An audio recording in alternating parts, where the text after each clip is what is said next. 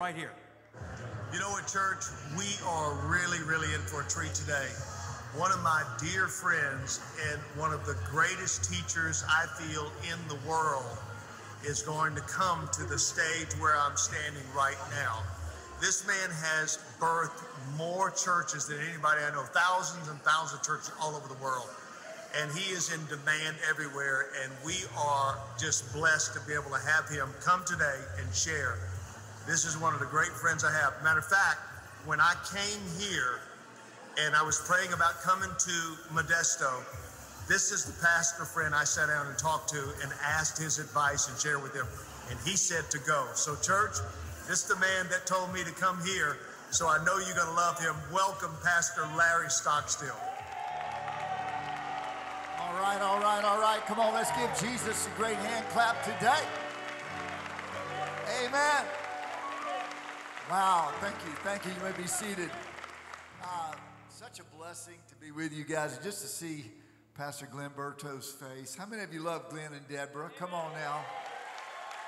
You know, I just was here a couple of years ago with your men, had a great time with them, and just seeing what God has done here after that conversation he and I had over lunch at least 25 years ago, and the Holy Spirit spoke through me and said, Glenn, you should go to Modesto. And when I first came to Modesto, I thought, wow, what a miracle, what God has done here. We're very excited to be with you this morning. How many of you believe that Mike Trenton is about to get saved in this service? That guy is so on fire for God. Give him a hand clap. He's just amazing. He's so, come on, say fire. Say a little fire. And I just, you know, you got to like anybody that's got dimples. Isn't that right? That's what my mama told me. But he's just such a blessing. And I know that Pastor Deborah has a great ministry on Monday nights. It's like nothing I've seen in the United States. I'm on Dr. Cho's board. I've seen it in Korea. I've seen other places. But in America, I've never seen 700 or 800 people coming together on a Monday night for prayer. And I know this month you are fasting. In whatever way you can. You know, some of you Purean steaks. I know they say anything will get up a straw is legal. Come on, right? I have to say this. I thought about it while I was down there. My first fast years ago, I thought I was going to die, to be honest. And it had been going like 7 days, and I looked like a refugee from a concentration camp. I mean, I looked bad.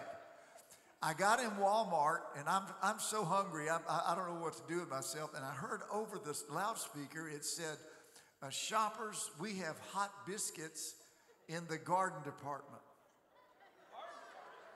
And I mean, how many of you love a hot biscuit? Raise your hand. Well, some of you don't even know what that is. You need to come on down south and learn how to eat every now and then. So this hot, all I could get, and I thought, I have to have one. I mean, I love a hot biscuit with butter and jelly and all that on it. So I made my way to the garden department. I was giving in. That's it. A break in the fast. I said, ma'am, where are the hot biscuits? And she looked at me so funny. And I said, no, I just heard it over the loudspeaker. And she said, I don't know what you're talking about. I said, well, you just made an announcement. She said, no. I said, shoppers, we have hibiscus in the garden department.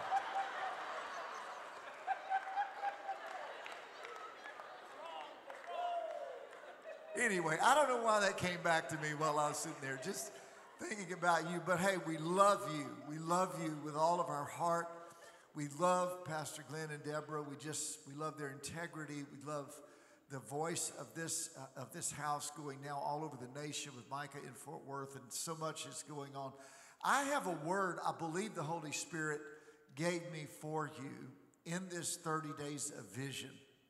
And it was confirmed when I got here. I didn't even know why the Lord told me to speak it. But I'm going to deal this morning on how to heal your relationships, every relationship in your life. I'd like to just take a moment and read from 2 Corinthians 13 and verse 11. We're going to put that up on the screen. And God, this 30 days, God can do amazing things in your marriage, with your children, with somebody that's causing a problem in your life. God can do amazing things during a season of fasting and prayer. Can you say amen to that? We know he can do financial miracles. He can do physical miracles. But now we're talking today about relational miracles and breakthroughs that are coming. Even in heaven's gates and hell's flames, you're going to see some miracles happen. But in the latter part of 2 Corinthians 13, actually the last 3 verses, Paul said this, "Finally, brothers, rejoice." And then here's a phrase I love, aim for restoration. Now we can just stop right there. That's a great message. Aim for restoration. That the bullseye of life when it comes to how we treat each other is we're aiming for the healing and restoration. And that word literally means to reset a broken arm. That's what it means, or a broken bone. Comfort one another. This is some ways you do it. Agree with one another. I like that. And boy, in America today, we've never had such division and strife and homes broken and split right down the middle over all kinds of issues. Social media, my God. Some of you are so much into Facebook, you need to get your face in the book again. Come on now. He said, and live in peace. That's my intention. I'm going to live in peace with people. I'm going to walk in the principles I'm going to teach you today. And the God of love and peace. I love that name for God. The God, say that out loud. The God of love and peace. It's just a great description. Will be with you. And then he says, greet one another with a holy kiss. And we don't do that in our culture. I was in Romania years ago as a college student in an underground church, and this man walked up and just kissed me right on the cheek, and I stepped back and said, back off, dude, or I'm going to cut you. You know what I'm talking about. But that's their culture. But greet one another with a holy kiss. All the saints greet you. Here's my theme. The grace of the Lord Jesus Christ and the love of God, that's the Father. So we got Jesus giving grace. We got the Father giving love. And the fellowship of the Holy Spirit be with you all. Father, we thank you for the anointing of the Holy Spirit. We welcome you here, Holy Spirit. There are relationships that need to be healed. There's work that needs to be done in our families, in our friendships. There are things that you alone can heal, hearts that have become hardened even years and decades ago that you must melt and turn back to us. We thank you for miracles in our relationships in Jesus' name. And everybody said, Amen. Amen. Now, I want to give you just a short little story about how important it is for us to walk in restoration. Years ago, my wife gave me this German watch. I don't have it on today, this Apple Watch, but my wife gave me this German watch for Christmas, and I found out later she paid $800 for it, which I would have never let her do that, but she saved up her money, and it for 10 years is awesome watch. Love it. It sets itself by a tower in Boulder, Colorado. It's a radio watch. It's controlled by that. So it's never been 1 second off. It's just perfect because this tower is beeping out radio frequency, and it picks that up, and it's fabulous. Then it's solar powered, so I never had to wind it, never had to put a battery. So basically for 10 years I did nothing. Well, I went to Japan 2 years ago, Japan, Malaysia, and the Philippines for 19 days. When I arrived in Japan, I looked at my watch and I saw the hands moving. 14 hours ahead. That's how far Japan time is ahead of us. Because there's another tower in Japan. It picked up that signal and automatically set to Japan time for the whole 19 days, which is very cool. So when I flew back in here to San Francisco, I looked down at my watch. I thought, well, it's going to pick up the tower in Boulder, Colorado. Well, it didn't. And it stayed 14 hours ahead. I didn't even know how to set the thing. It's automatic everything, with air conditioning too. No, not really. So I flew on home to Baton Rouge, no change. 2 days go by, the watch still stayed on Japanese time. In other words, my body came home, but my watch's heart stayed in Japan. Well, I just, I got nervous about it. I went online, I downloaded a booklet, nothing changed.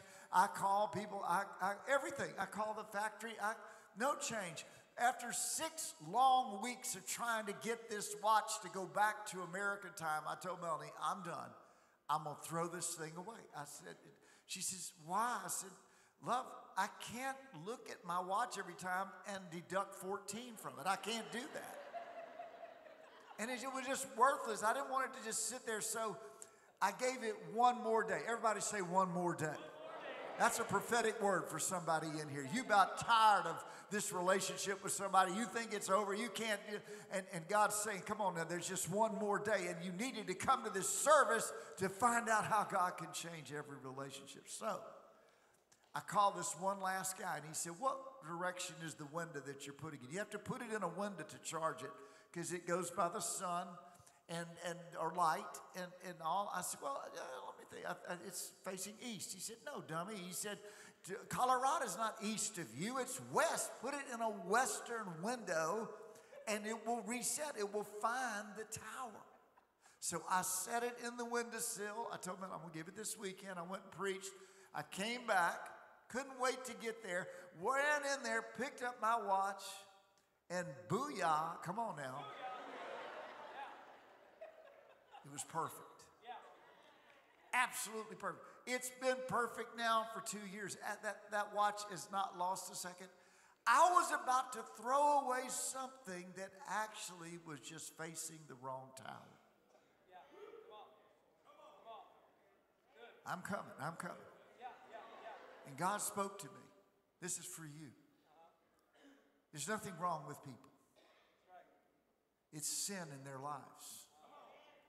They are facing the wrong tower. They're facing the world, the culture of sin, the family background they came out of.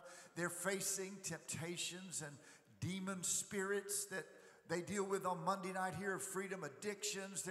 People are flawed because of darkness, because of the devil. They're facing the wrong tower. They're getting all their signals, and that's why their whole face of their life is set toward that time. They can't help it.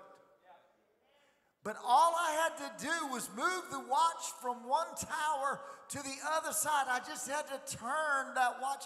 And if we can, the word repentance means to turn. If we can just help that person by the grace of God to turn toward the other tower, and that's the cross of Jesus Christ.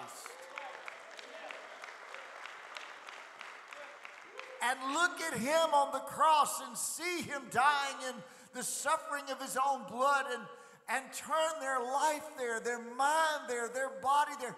Everyone in the wilderness that was bitten by a serpent, the moment they looked at that serpent on the pole, they were instantly healed. We just have to turn them toward the right tower. I got people in my church, man, they lost as a goose in a hailstorm. That's the way we call it. I'm talking about lost. And God turned them around. I could give you testimony after testimony. In fact, I'm looking at some of you. Such were some of you. You were so lost, pointing the wrong direction, and God turned you around. How many of you remember the day you turned toward the right tower? You remember that? And those hands started moving. And you felt, and people don't understand. We just on a different time zone. We're operating in a heavenly dimension. So let me refer to this verse again, this last verse. Paul said, aim for restoration, and he gave you 3 secrets contained in this verse. You may have missed it when you just read 100 miles an hour. He said, the love of God the Father. The Message Bible says, now may the extravagant love of God the Father and the amazing grace of Jesus and the intimate friendship of the Holy Spirit be with you all. That's how we know Paul was from the South, because he said you all, right? Yeah, that's not true. That's not a biblical principle. But look at the way the Message translation, and I love those 3 words. If you could keep them up there for me, I'm going to analyze them just a moment. Then we're going to apply them in 5 areas of your life. Your first secret of restoration is God's extravagant love. Extravagant. And what we mean by that is his covenant love. Our love is sort of based on performance. Our love is based upon convenience, convenient friendships, rather than God's love, which is based upon covenant and faithfulness. It's an automatic thing. God's love is an amazing love. In fact, the scripture has a word for it called hesed, H-E-S-E-D in Hebrew. It's used 275 times in the Old Testament. It's the number one theological term in the Old Testament. There's no term used more than that. And it describes a covenant relationship like David had with Jonathan. They walk together as their covenant love, their relationship. And when you come to the love of God, it says that his love is not like a drop or a drip or a trickle or a creek or a stream or even an ocean. The love of God is described in the Psalms as being higher than the highest heavens. That's the whole universe. That tells me his love fills the entire universe. You could go 1 trillion miles and his love is still out there. It fills it, but it cannot get to this earth without a spigot, and that spigot is you and me. When we allow this extravagant love of God the Father to flow through us, it can show itself to any human being, regardless of what they look like, talk like, or smell like. It doesn't matter, any of that. The love, the extravagant love of God. And he loves you. He made you for a purpose. You're a child that he has given birth to. He loves you. And you know, somebody thinks, well, we're just a product of evolution. No, we're not. It's not from the goo to you by way of the zoo. Is that right? God knows you. God loves you. He made you. The second term that you must remember, once you get the love of God, is the amazing grace of Jesus. That describes what he did when he left heaven. That's grace. Came to earth. That's grace. Baptized in water. That's grace. Filled with the Spirit. Went about doing good and healing all who were oppressed of demons, cast 6,000 demons out of one man into a bunch of pigs, and they ran into the sea. Somebody said he made the first deviled ham. Isn't that right? And then he raised Lazarus from the dead, healed 10 lepers, fed 5,000, walked on water. It's all grace. He filled Peter's boat with fish. Jesus Christ, the amazing grace, but his greatest act of grace, of course, was when he went to the cross and was nailed for you and for me, and blood shed for our sins to be forgiven. The amazing grace. We'll see it in the drama next week. But we come to that third one. Once you get his love, God loves me. God loves me endlessly if I'll receive it. Secondly, Jesus loves and gave his life for me and forgave me. And thirdly, I can have friendship with the Holy Spirit. Once I'm saved, once I'm forgiven, the Holy Spirit will come to live in me. Now, if you take those three principles, love, grace, and fellowship or friendship, and you apply them to every relationship that's broken in your life. And I've been working on this for a year or two. You get on airplanes, man, it's dog eat dog. It ain't easy traveling across America. People are mad. People will fight each other over the overhead bin, brothers and sisters. I mean, it's getting serious out there. So the Lord showed me, he says, you can heal your nation. And with Martin Luther King Day tomorrow, I'm just thinking of his vision of what he wanted America to look like and how far we are from that at this moment. It's never been further from that. How many of you believing for a miracle in our nation to bring us back together again? All we got to do is follow these three principles. Now, number one, let's look at our relationship to God. I'm going to put a bullseye up here on the screen because this is an Olympic bullseye. White, black, blue, red, and gold. That's what they see down the archery trail once they get ready to win the gold medal. And those 5 rings represent the 5 most important relationships in your life. We're going to take those 3 words, love, grace, and friendship, and we're going to make those change. Now let's start with what I consider to be the very center of the bullseye. I know you can guess this, but your most important relationship in your life is with God himself. So let's put that on the little bullseye there. Your relationship with God actually sets up every other relationship. My daddy used to tell me, he'd marriage counsel people, and he'd say, listen, if you both get your relationship vertically right with God, your relationship horizontally will work out automatically. So you start with God. It's almost, it's ridiculous. It's ludicrous to think that you can fix relationships without fixing your first relationship with God. One thing I've learned is that every relationship in your life depletes you eventually.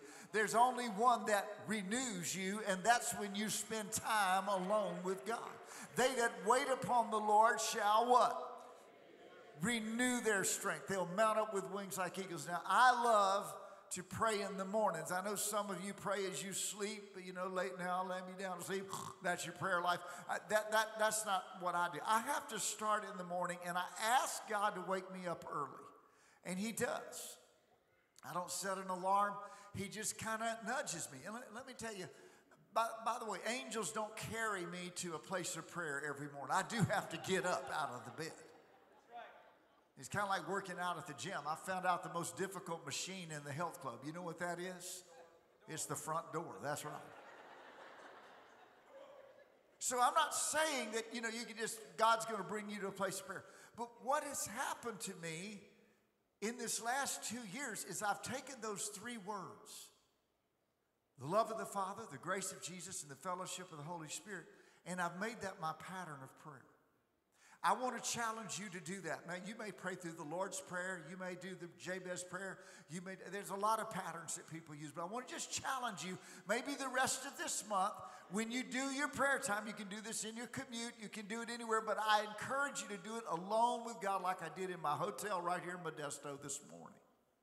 God woke me up about 4:30, and I had the most wonderful time with the Lord. He said, how long you go? I ain't going to tell you how long I went.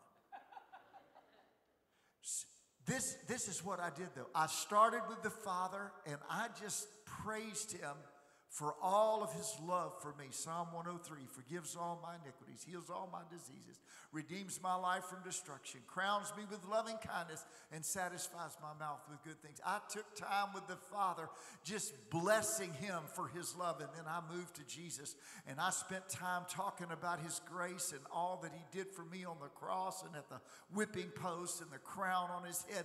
And Jesus and I spent time together about His forgiveness for me.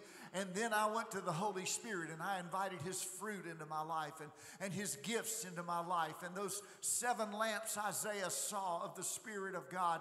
And I just had a relationship. You see, this is how I've been praying, and it's fantastic for me. I encourage you to do that, because once you get your relationship with God right, then you're ready. And that would be like Daniel. He opened the window 3 times a day, and he turned toward Jerusalem. You're really turning from the world's tower.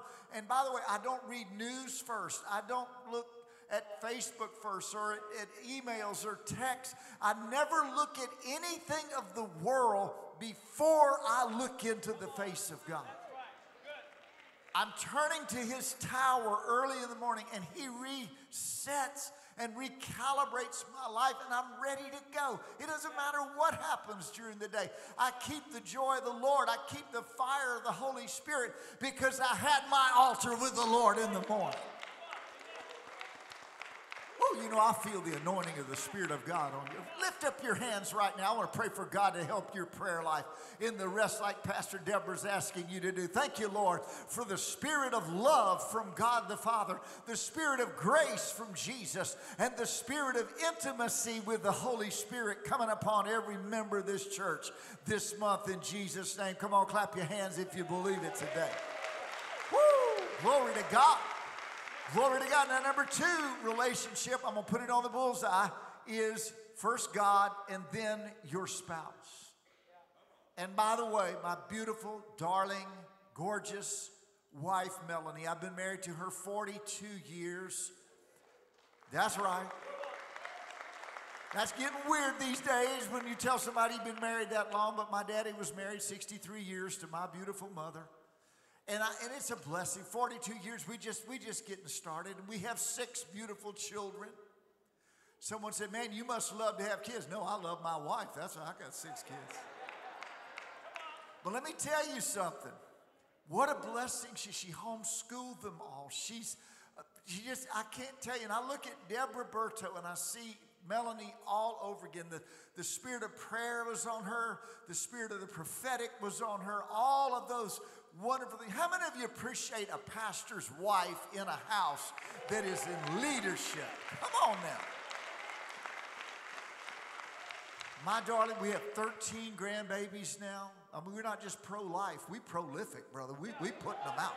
We multiplying like rabbits now.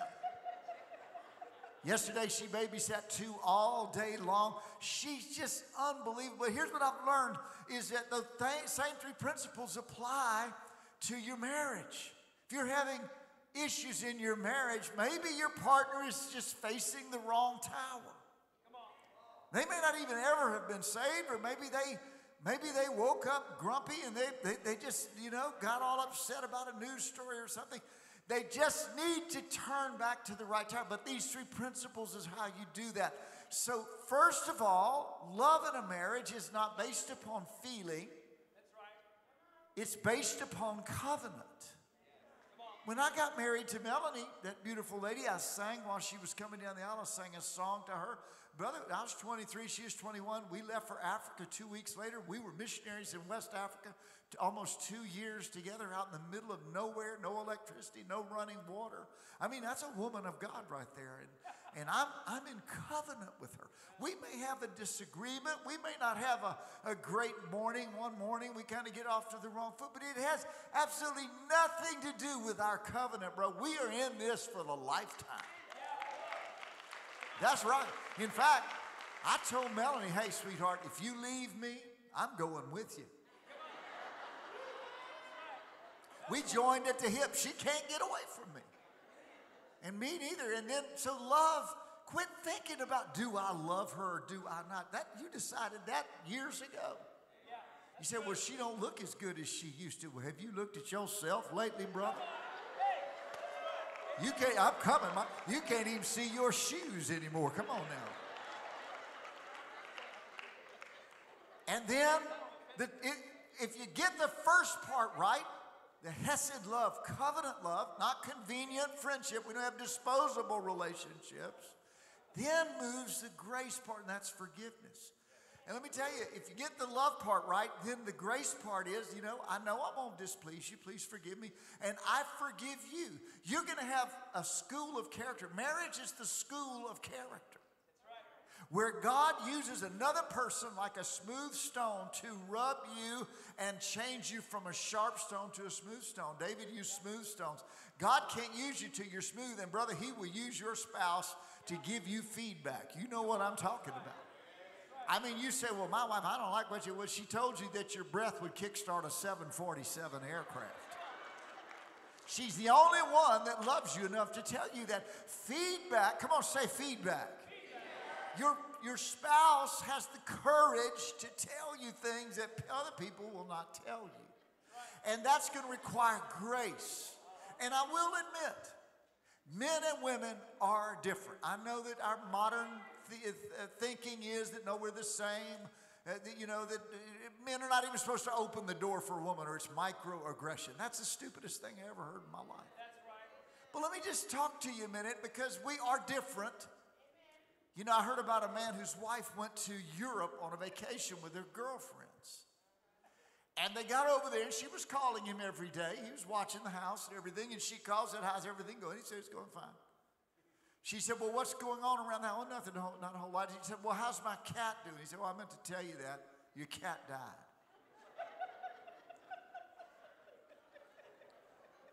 And the lady dropped the phone. He could hear her screaming and crying, my cat died. She picked up the phone, and then she got mad at him for telling her. And she said, why did you tell me my cat was dead? He said, well, it is dead. What else am I supposed to say? She said, you could have told me the cat got up on the roof. And then when I called from London, you could have said the cat got over in a tree. I can't get it down. And when I got to New York, you could have said the cat fell out of the tree and I had to bring it to the vet. And then when I landed in Denver and came home, you could have put your arms around me and squeezed me real hard, put my head on your chest and said, my love, the cat has deceased. He said, well, I didn't know the protocol. I'm sorry.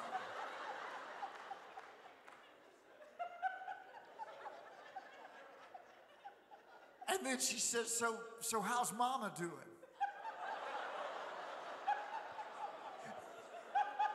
He said, she's up on the roof.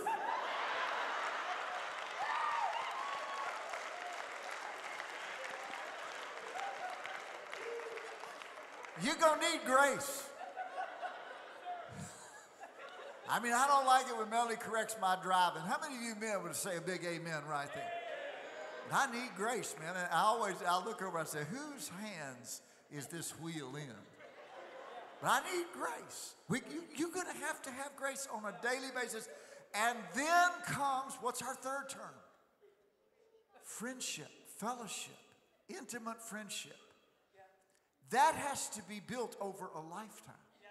Now, we have it in our morning routine. We wake up together. Usually the Lord wakes me up much earlier than her. I pray. She gets up. We go make coffee. You know, you ain't saved till you get a cup of coffee. Isn't that right? We go in our bedroom. We sit in the same two chairs, and we face each other, and we talk about the day. We talk about our kids. We talk about life. We talk about the Lord. We talk about whatever. We give each other the first 45 minutes, sometime longer, with each other. Then we go eat breakfast together. Then I go do my walk, 2.5 miles. She does hers.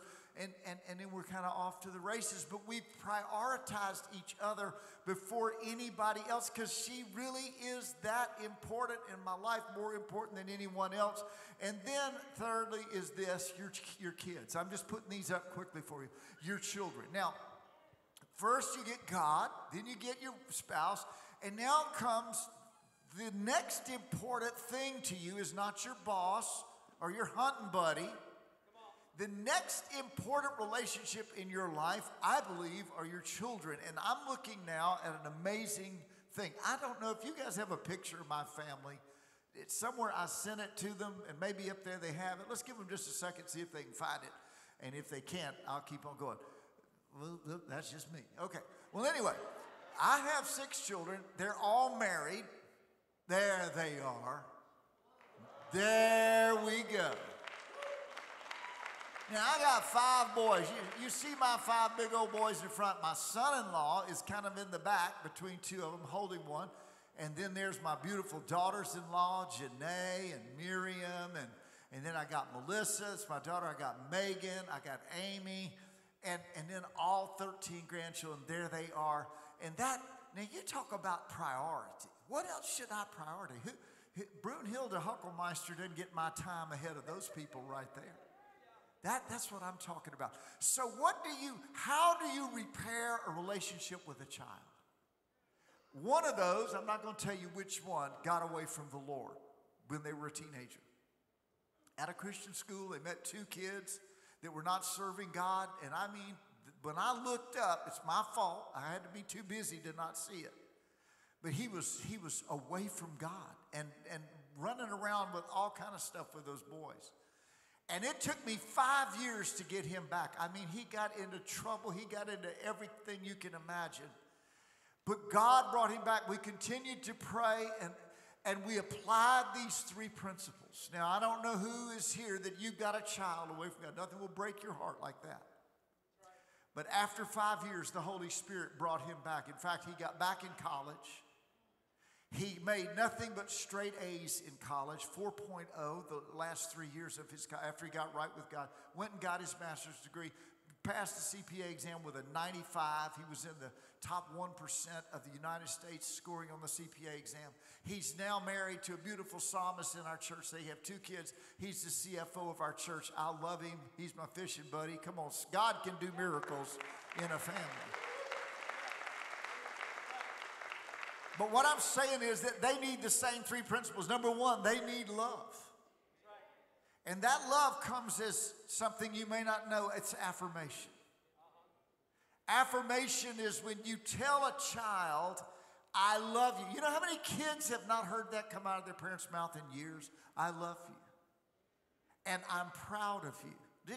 Just like God said to Jesus when he was baptized in water, God said, you are my son, whom I love and whom I'm well pleased. We must commit and speak affirmation over them, and then love is also quality time with them.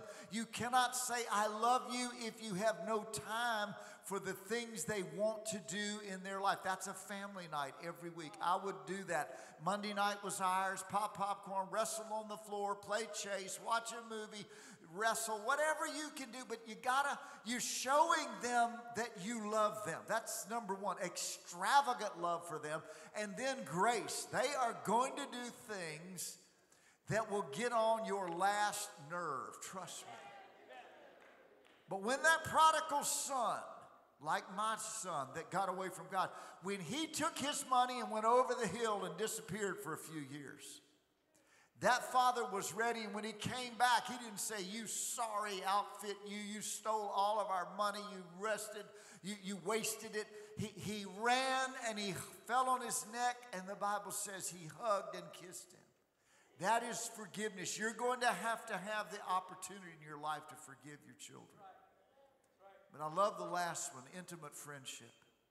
Once they know you love them, once they realize you're willing to forgive them and be gracious, then you must develop a deeper relationship with them. And now my children are my best friends. My son has taken our church 7 years ago, and he is my pastor. I mean, I whipped his rear end at least 200 times in his life. And by the way, intimate fellowship, if we got into a Piccadilly cafeteria, one of them was throwing peas at the other one, I'd call their name, and I have a talent. One of my eyebrows can go up with the other one staying flat. It's like that. And I'd say, Jonathan, and he'd look, and I would do that. And that meant that if you don't cease in your operation and desist in your maneuver, there won't be enough comic books to put in the seat of your britches when I apply the Board of Education to the seat of higher learning. That's all in that eyebrow right there. We could call it a time of fellowship. How many of you have had a time of fellowship with your children before? And that intimate friendship, but I'm telling you right now, all 6 of mine are married. They're all either in business or ministry. 5 are full-time ministry. 1's in business. He opened his own business. My youngest, doing amazing. But these 3 principles, that's all you need. So let's move to number 4. I'm just touching on these. I can't really extensively preach them, but here to me is the 4th most important relationship in your life, and that is a smaller group of Christians that you become intimately connected with. I like what Andy Stanley said. He said we need circles and not just rows. We're in rows right now. You're facing me and you're sitting at the back of someone's head. You're looking at it. That's good. We feel the energy of being together. They were all together in one place, all in one accord. But when we gather into a circle, we're not looking at the back of our heads. We're looking at faces. We're looking at people that we begin to connect with. The new millennial generation, connectivity and community is the most important value in their life. Because all they ever saw was the back of their parents walking out the door to go to work or go somewhere else. They're longing for a face, a person. And I've discovered that actually everyone is. John Wesley, the founder of the Methodist Church, realized that he'd won 60,000 people to Christ, but they had no relationship. This is in the 1700s. And he put them all in a life group, in a small group, weekly. And each person went around the room and told the state of their soul and the scripture they used to get out of temptation that week. And they did that once a week, and they punched their ticket. And if they didn't have 11 out of 13 weeks attendance in that life group, he said, you can't be a Methodist next quarter. That guy was ruthless, man. We're not going to do that.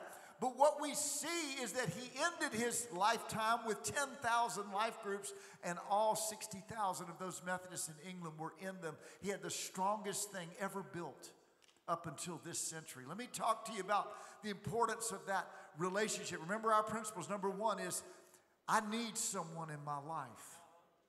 You may not need them now, but when something happens, a death, a sickness, a tragedy, and you don't even know who to contact, that's when we realize that we need someone who comes into a covenant relationship with us, that we know them and they know us face to face. They even know our weaknesses. That's the grace part.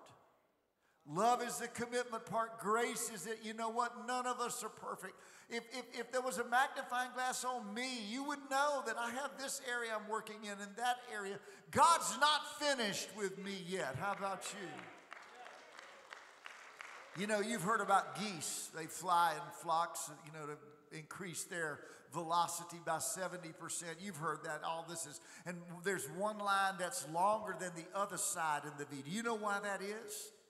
Because there's more geese on that side than the other one. I'm just checking. Are y'all alive? Wait a minute. And you know what they do? They honk. Do you know why they honk? You've read this. It's because they get tired and the one behind them will honk at them to encourage them. So just go ahead and just honk at somebody next to you. Go ahead. That's a honk if you love Jesus. Hey, but here's my point. If one goose is shot or gets sick and falls out of the flock, what are they going to do? Do they just say, well, Henry, it's been real? That's what we do in church. A person disappears, nobody ever even asks where they are. But when they're in a circle that's looking at faces, somebody says, there's that chair. Where's Henry? What's going on? Two geese leave the V and follow down to that goose that falls to the ground for whatever reason. And at a distance, they watch it until it dies or recovers. And if it recovers, they wait for the next flock flying overhead, and the three of them fly up and rejoin the next group going overhead. If we had as much sense as a goose, we would put ourselves in teams, in relational teams that keep us all protected. And I've seen it happen with men so often. But the last term again would be first love, then grace. But what's the third part? Intimate friendship. And that means that we're going to do life together. We're going to become best friends. We're going to watch the game tonight together. And you know I'm from New Orleans and y'all are from California. Who's going to win tonight? I don't know. It depends on whose prayers reach heaven the most, I guess. But I'm sure if Los Angeles wins, then it just tells me that God doesn't care about football. But if the Saints win, we know his perfect will has been done. Come on, right? But we need that intimate friendship together because that's how we work together. You know, our small groups don't just meet. They have projects. They go out. They feed the poor. They have clothing giveaways. They go to best outside of shopping centers to give away water. They win souls together. They work together. And did you know that a Belgian horse, one Belgian horse can pull 8,000 pounds? One, the strongest horse in the world. But if there's two Belgian horses, do a little math. Come on, Jethro Bodine. How many pounds would that be? One can pull 8,000. How many pounds could two horses pull? 16, right? At least. Because when it's two, it goes up to 24,000 pounds. So that's synergy. It's not just what one can do, but when they combine, it goes to 24,000. But if they've known each other for a while and developed a relationship, that goes up to 32,000 pounds. Two horses, not 16, 32,000 pounds. The world record of Belgian horses, I got this from Dave Ramsey. He did all the research. The world's record of two Belgian horses that knew each other their whole lifetime, you know what it was? 52,000 pounds.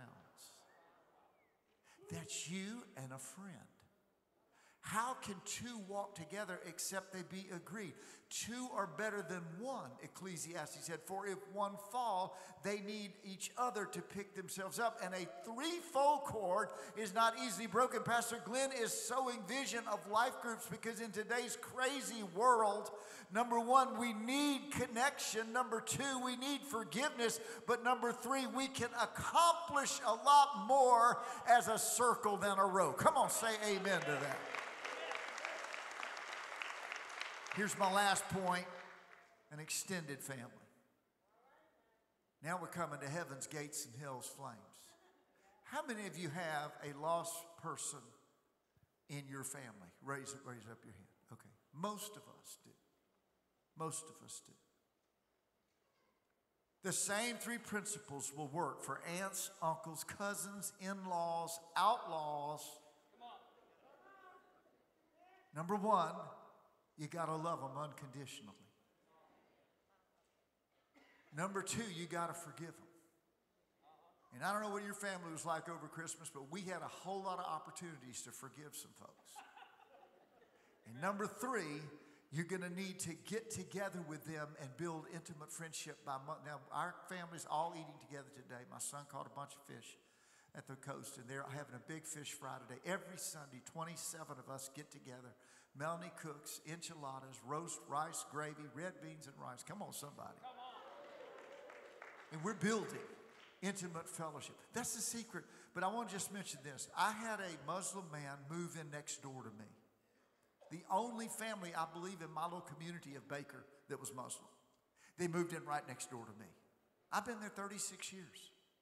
And when he bought this home and had some property, he built a fence all the way around, a 6-foot fence, and put tires up against the fence on the inside. Our little police force thought he's from Yemen. They thought that he was a terrorist, maybe. I mean, he looked the part. He never smiled. He never said one word for 3 years to anybody in our neighborhood. He had 2 women, and they were both his wives. They both had kids. And we never saw them. They were inside this compound. Nobody went in. Nobody went out. If anybody ever went in, the only thing they ever heard from him was, don't ever go near my compound again. That's all we heard. And I'm talking about just normal suburbia America. The police threw drones overhead and all that, trying to see what's going on with all the tires and everything. They never could figure it out. Well, then our area flooded. If you remember 2 years ago, Baton Rouge was completely flooded with a tropical storm. Our neighborhood flooded. Every house on the street flooded except mine. I live on the end of the street. I guess a little elevation difference. So I was out of town preaching in Austin. My sons took our little boat and rescued people out of their homes. And this man and his 2 families were in their house, and that water was about 3 or 4 feet. They were perishing. So the gate blew open. The flood blew the gate open. And my son brought his boat up in there, rescued them, one family at a time, got them onto the main street, and then we got transportation, and they brought them somewhere. I was so busy, that was all we did. His wife came out about a month later. Please, please come. So my wife and I, we go inside the compound. You know, I mean, I had Peace Be Still on me, you know. And the husband was not there. He had to go find work somewhere. And she said, my lawnmower's broken, through her little daughter interpreting. And so a friend of mine came over. We got the lawnmower fixed. Then she said, my hot water heater's broken. We went in there. Another plumber friend of mine came, fixed the hot water. Then said, my air conditioner's broken. Another friend of mine. So in about 2 or 3 hours, we had all of our systems up and running. We were just showing the love of God. Now, I'm applying this somewhere. A month went by, and we got a phone call one day from the lady, this little girl, spoke English, and she put the man on the line. And he said, my name is Mike. He said, you fixed my hot water heater, my air conditioner, and my lawnmower. And I didn't know what he was going to say after that. He said, thank you. I owe you some money. I said, no, Mike, you don't owe me anything. I love you. And he got quiet. I said, you're my neighbor, and I honor you. Anything you need, the answer is yes. Everything changed, my brothers and sisters. Everything changed. They came out. They started going up the street. We started eating with them. And those 2 dear ladies called us 2 weeks ago. That man was killed in a convenience store robbery. The husband of those 2 families.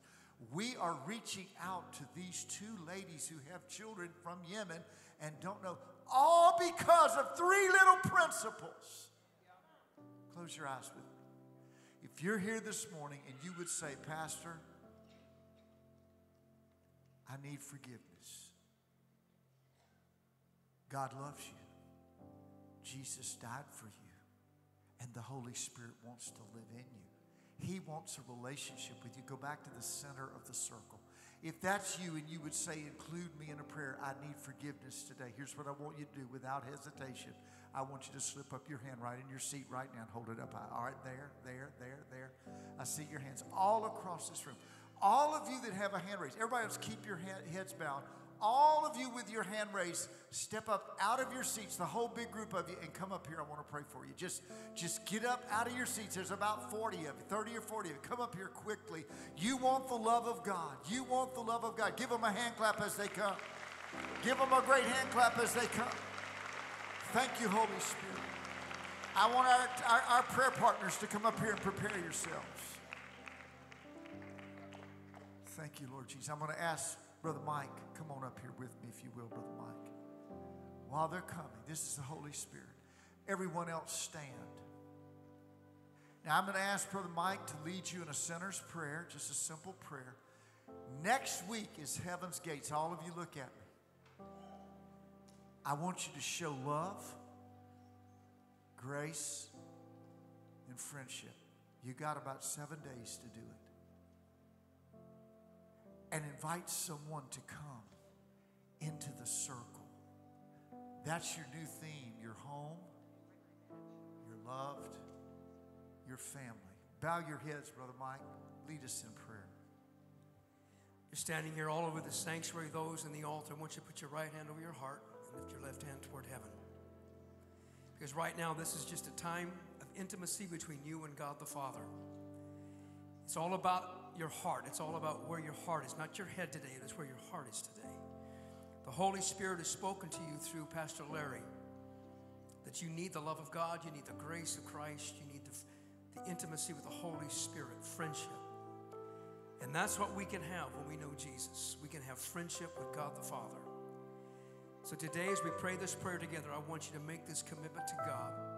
It's not to me. It's not to this church. It's not to Pastor Larry, Pastor Glenn. It's to God. It's a covenant that you're establishing with Him. A heart covenant with God. So pray these words. Repeat these words after me, and I'm going to ask everybody in the audience to pray with us. Stretch out your hands toward these in the altar.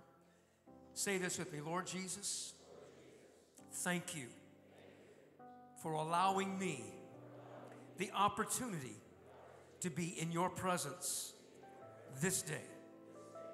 Today, God, I understand that I need your love, I need your grace, and I need friendship with you.